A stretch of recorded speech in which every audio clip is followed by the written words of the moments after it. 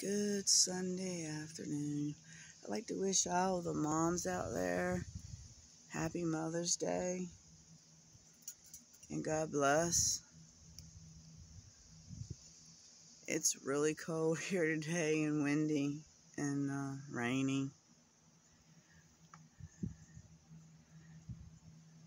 But yeah, I want to wish every mother a happy Mother's Day and enjoy your day with your family. My David fixed me the fried pickle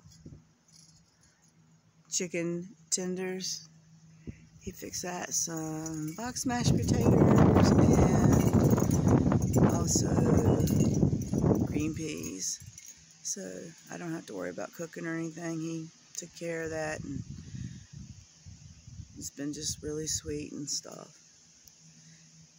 But anyway, have a great day to everyone, and God bless. Much love.